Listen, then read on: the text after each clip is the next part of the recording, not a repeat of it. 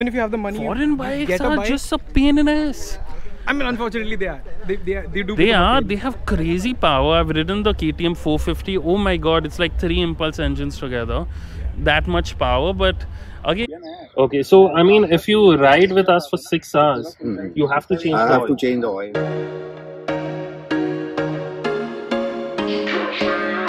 Okay guys, a very good morning. Before we go ahead, we'll announce something nice with all our friends right here. We're going to have a small game. I'm going to have some merchandise from Hero, some t-shirts from Hero that I'm just going to be giving away to you.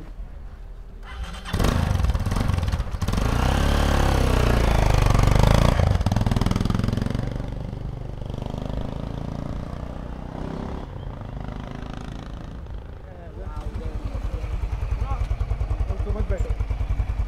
Yeah, I think my bike needs to be more like this and less like the way it is right now. Okay, but that's the problem. The thing is, 1 second. So, this is the thing. Okay. You've taken a small round. You've hardly gone above 3000 RPM, and the bike feels very lively. It does. The problem with the NS carburetor is post 6000, where you want to cruise at 6500. If I'm not mistaken, the Karizma engine can go up to 7000, 7500. Yes. So post 5500 is where the carburetor acts funny, is what I've noticed. You kind of lose out on the top end. Yes. And the problem with me is people my age actually ride Tigers and 650s and all, and catching up with them, you need a bike with a good top end speed. But again, I'm not blaming the NS carburetor, I'm blaming not getting the right mechanic. I found a good mechanic. I'm getting the engine completely tuned up. Hopefully by the end of next week, my bike should be as good as it can possibly get. But rest, again, the thing with Impulses is everyone thinks it's an imported bike. That's the best part. True. And yeah, that's Maintaining them is so much easier than maintaining a foreign bike in India. Even if you have the money, foreign bikes get a are bike. just a pain in the ass. I mean, unfortunately, they are. They do. They are. They have crazy power. I've ridden the KTM 450. Oh my god, it's like 3 Impulse engines together. That much power. But again,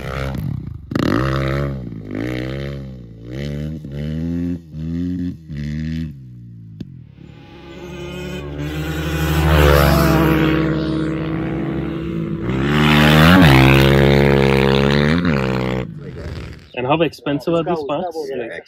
Expensive. Okay, so I mean, if you ride with us for 6 hours, you have to change. I the have oil. to change the oil. I have to change the clutch plates, everything. You have to change the clutch plate as Yeah, well. oil filter, clutch plates, everything. Just to give us an example, what's the cost of a clutch plate? Yeah, it's around 8,500, 9,000. Okay, so it's expensive to ride this bike. That much power, but again, it depends on how much you earn. True. If you have a yearly income of 1 crore rupees, you don't mind spending 2-3 lakh rupees on the bike. And everything else that comes with it that you got to spend. Exactly, but if you earn like 20% of that amount, maybe not, kind of thing. Yeah, and a lot of guys, even now, the guys who want to motocross, who want to rally, they will still keep going back to an Impulse. I know guys who have Xpulses and They keep on going back to yeah, Impulse. and they're into rallies. They're doing like Desert Storm, they're doing Raid, but they will go back to an Impulse and be like, hey, you know what, I'm just going to do a swap. And because it's so much easier to now work with them, because there are a few people that can, because they've done that research and they've spent that time, burnt their hands. What happens with the foreign bike is, especially if you're racing with them, you could be in a fix. If the guy doesn't know what he's doing, and here's the problem, half of them, no one's ever going to tell you that I don't really know. They'll say, hey, leave it, I'll do it. And they're probably on YouTube figuring it out themselves. I'm like, dude, I could do that. So you can't really take that chance with such an expensive bike, because if you mess up, you probably are done with that whole bike and all you'll have is tears. So I feel, yes, if you make that kind of crazy money, go for it. But if you're like us, enthusiastic, and you kind of want to also keep some money with you at the end of the month so that you can eat, go with an Impulse and try whatever combination you can. But overall, yeah, I mean, it's nice to meet someone who owns an Impulse. You kind of have that connect. Oh, you still own an Impulse. Yeah, especially when now that I meet someone not only with an Impulse, also with a Karizma engine, in general, there's so much, okay, I can ask this person. Probably he's already burnt his hands and maybe, you know, he can give me a heads up. Like, the mechanic. He hooked me up over there. So it's always good to kind of have someone with the same experiences. And I don't find a lot of people who ride Impulses anymore, other than my girlfriend, who has a bone stock Impulse. Oh, your girlfriend rides an Impulse. So that Impulse was mine. I one day in the flow of emotion gifted it to her. We got to like bone stock, and then I kept missing the Impulse, so I got another one for myself. So my story of the Impulse, I sold the Impulse. After 3 years, I realized I really needed back, and I got it back from the guy. Now the sad story of selling my bikes, I sold my 1982 Yazdi to a really well-off person, and he's not willing to give it back to me even at 3 times the rate that he had purchased it. So I'm like, fuck. But at least I sold my Impulse to a guy who kind of needed money at that time. I'm like, take the money, give me my bike back. That Impulse, that's exactly what happened. My girlfriend's Impulse, the stock one. I sold it like a fool, and he sold it to another guy. That dude sold it to someone else. And years later, I was like, you know what, I probably want the bike back. I called that guy. He's like, yeah, I want to move on to an adventure. Sure, I'll sell it to you. I was like, awesome. So I got my Impulse back too. So there again, I think there's a common thread. Yeah. So in short, do not sell your Impulse. Do not sell your Impulse. Just do not. Collect them if you can. They're going to go up in price one day for sure.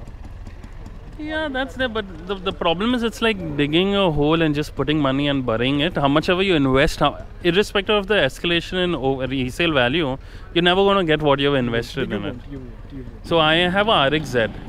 I'd purchased it for 11,000 rupees 8 years ago. Now just the RXZ tank, a good condition RXZ tank, costs nothing less than 9,000. You can see how 2 strokes also, anything that's rare, and finally people find the value in it, it escalates. Unfortunately, Hero did not, I don't think they invested enough marketing budget on this bike, but at least I'm glad they got us introduced to a proper adventure bike, because there was the Bajaj SFX Enduro, you know, the KB100 wala. I never really saw one on the road. I remember seeing. I made a video on it. You did? It's a YouTube shot. I have to make a proper video. I met him during the 2-stroke event, so it's pretty fun. Yeah. I think I always tried looking up for it because my pop had one of these brochures, and I saw it over there, and I was like, when will this ever come to India? I think this was when Bajaj had collaborated with Kawasaki. Right. So there was that whole line of bikes. There was Impulse. There's the Pulsar. There was the Eliminator. But the SX Enduro thing was long ago. It was in the 90s. It was in the 90s. So then I'm talking about a different. You're talking of a different era of Bajaj. That time you had the KB100, you had the KB125. This was the KB100 with a modified exhaust, higher ground clearance, longer travel suspension. You're going to make a full video on I know the guy, he lives in Thane. I've anyways made a video during the 2-stroke event. I'll make a restoration video. Again, depends on how many likes or views I get, but that's a subject, it's a completely different story. But anyways, it was nice meeting you. Thank you so much. It was definitely a nice meeting. I mean, I'm a fan. That's what I told you the first time. I'm like, I do watch your videos because I think you're doing some great stuff. Thank you. And I know it's a niche market, especially with motorcycles, where everyone else is running behind the new thing. Very few people dedicated enough, and very few people actually covering this kind of content. So thank you very much for that. Thank you. Thank you for coming on the channel. Thank you for the compliments. And guys, I'll see you in my next video. Thank you.